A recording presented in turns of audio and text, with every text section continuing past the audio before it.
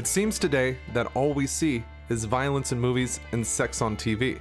But those good old-fashioned values of yesteryear that some long for would land the king of rock and roll in hot water. Today, I want to tell you a story of censorship, one that seems quite strange by the standards we hold these days, and it'll take us back to the 1950s.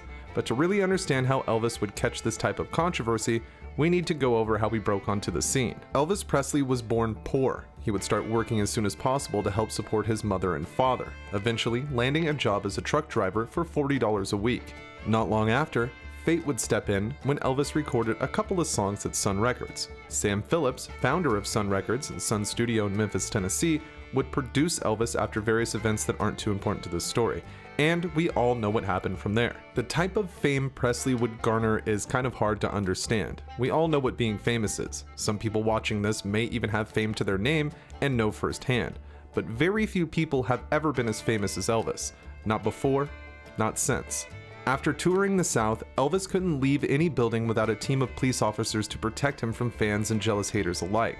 Swarms of teens mobbing towards him at every opportunity. This brought critics as well.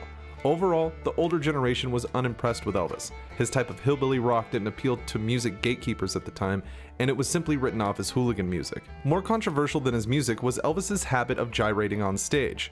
Acts like Frank Sinatra, Dean Martin, and Buddy Holly would all have a very stand-up show. Not motionless, but the performance was more about the music than the things that they were doing on stage.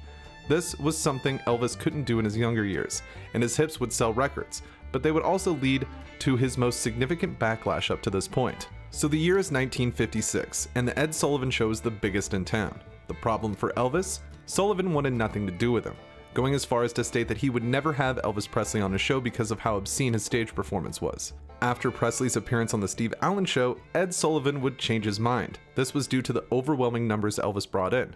The ratings spoke for themselves, and Ed would have to negotiate with Elvis's manager, Colonel Parker, which would lead to the highest fee ever paid to an act at $16,000 per show. Things were a bit off with his first spot on the show though.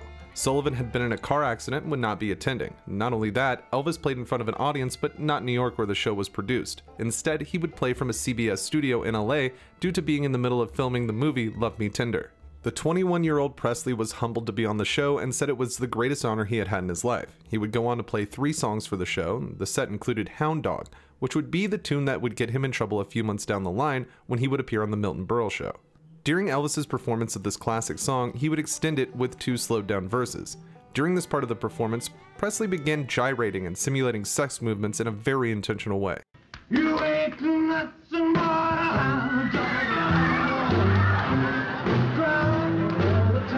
By today's standards, this is a funny moment that would not make any headlines at all. But in the 1950s, this caused a national controversy.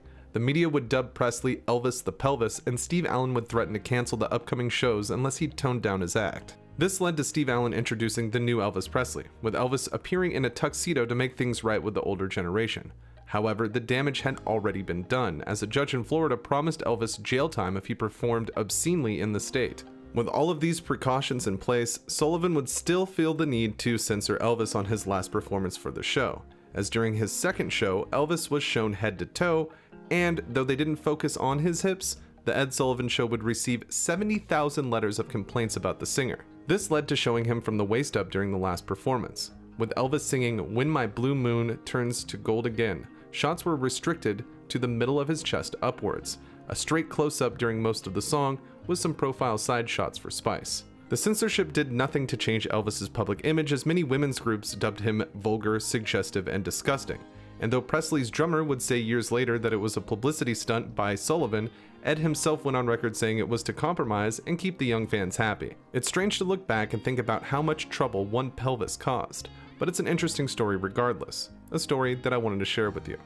Thank you for checking out my video about Elvis the Pelvis, and if you want to see more cool videos, make sure to subscribe and leave a like if you enjoyed it. I want to thank my patrons and YouTube channel members, but a special thanks to my biggest supporters: Zeroster, JP Rivera, Fireflare, Ruben Atwood, Legendary Angel 94, Urk the Urk, Phil Starsick, Hatchbread Gaming, Alexander Cobb, Papa Swanson, Billy Joe Jim Bob, Bill Scott Sheets, Edgy, and Primark Mustard. I couldn't do this without you guys. Thank you from the bottom of my heart. It has been Mantis. I gotta testify. Come up in the spot looking extra fly. For the day you die, you gon' touch the sky. You gon' touch the sky, baby girl, testify. Come up in the spot looking extra fly. For the day you die, you gon' touch